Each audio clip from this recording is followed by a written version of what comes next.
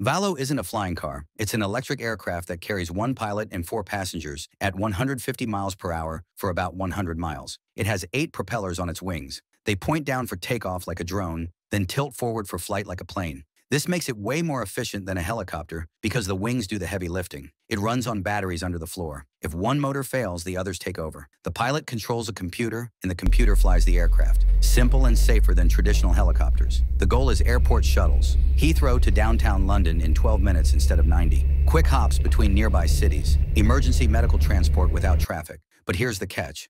The 2028 launch will probably slip. Certifying brand new aircraft takes forever. That 100-mile range drops with weather and passenger weight. And the landing pads with mega chargers, they don't exist yet. Building that infrastructure costs billions. They say it's nearly silent. 8 propellers are quieter than helicopters, but not silent. Getting cities to accept aircraft overhead will be tough. The technology works. The physics is solid. But this revolution takes time. The future of air taxis is coming, just not as fast as they promise. When it arrives, your hour commute might become 12 minutes. That's worth waiting for.